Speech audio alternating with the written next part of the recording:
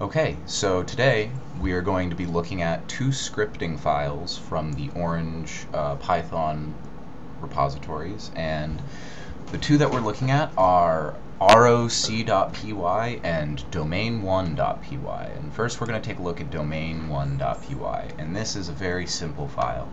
As you can see, the description shows that we read from the dataset, and what we're looking to do is take the attributes and class names from that dataset.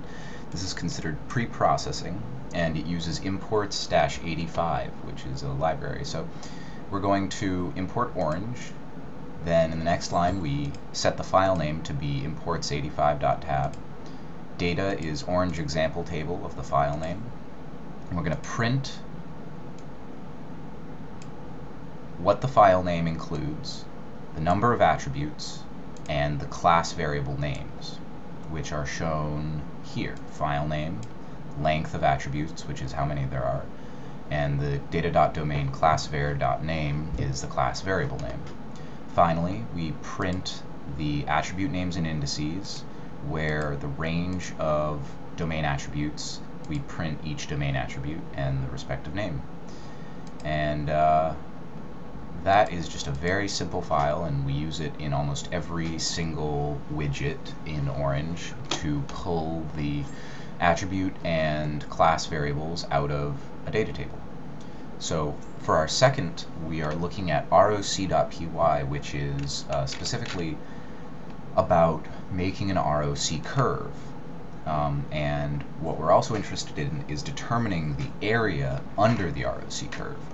So we see here that there's also some cross-validation here, which is, as it says, for educational purposes to estimate the area under the ROC curve and make sure that the way we're doing it has some validity for cross-validating with other methods. So we're going to import orange and orange tree, and we're going to define the area under the ROC function here.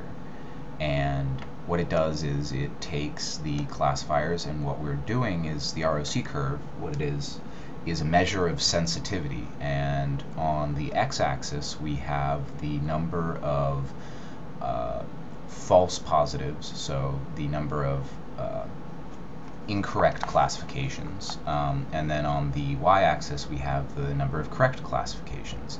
And the ROC curve, if the line of the ROC curve is exactly 1, then we have no discriminative ability. We have very little sensitivity to being able to discern any sort of pattern or signal from the noise of data.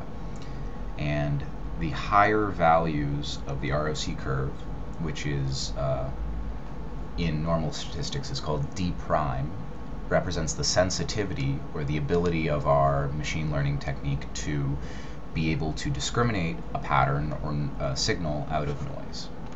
And we can see here that this just calculates the correct versus incorrect and produces a ROC curve and then measures the area under that ROC curve. So we have our cross-validation function here to check that we're doing it well, and we set the training data and the test data to be subsections of our full data, because since this is a supervised, since we're testing a supervised learning method with ROC curves, we need to divide the data into those groups, and then this tests a Bayes learner against a tree learner against a majority learner down here.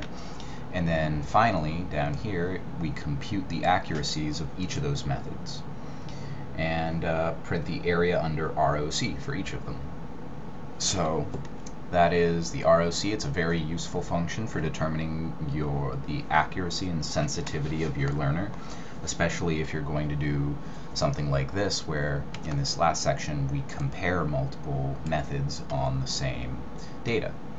And that's all. Thank you very much.